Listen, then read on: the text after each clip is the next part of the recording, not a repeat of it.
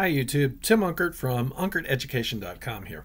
In this video, I'm going to show you how to set up VS Code key bindings in the PhpStorm editor.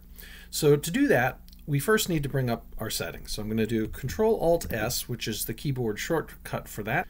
Alternatively, you can go to File here and then Settings.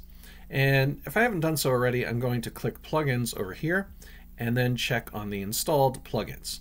Now you notice here that I disabled plugins on PhpStorm. One plugin you have to make sure is enabled is this VS Code key map. I'm going to check that and then click Apply and OK. I'll then bring back up my settings and go to key map, and I'll use this drop down menu to select VS Code.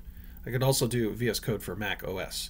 So I'll do VS Code and click Apply and OK. And now I have my VS Code key bindings enabled on PhpStorm. Hopefully this video was helpful to you. If it was, please give it a like. Thank you.